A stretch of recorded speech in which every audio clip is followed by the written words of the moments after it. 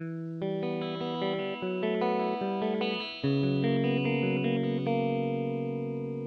all used to the idea that light travels faster than sound. Think about thunderstorms. You always see the lightning before you hear the thunder, despite the fact that they both occur at the same time. Sound travels at approximately 330 meters per second, which is pretty fast. However, man has been able to beat this speed and break the sound barrier with supersonic travel. The incredible thing about breaking the sound barrier is that it not only produces an audible effect, but also a visible one. Take a look at this picture. You can actually see the effect on the air as the plane blasts through the sound barrier. Isn't that amazing? The reason why this occurs is because as the plane travels through the air, it pushes the air out of the way, which creates pressure waves that travel at the speed of sound. This is similar to the waves created by the bow and stern of a boat as it moves through the water. As the plane approaches the sound barrier, the air cannot get out of the way quick enough, and it is squashed together into one big shock wave that is travelling at the speed of sound.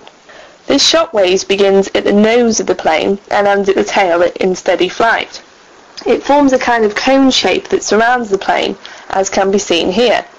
The pressure inside the cone is not that much greater than normal air pressure.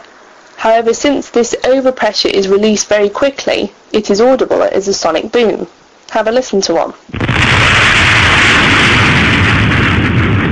There are actually two booms that are produced, one at the nose and one at the tail, which you can see in this video.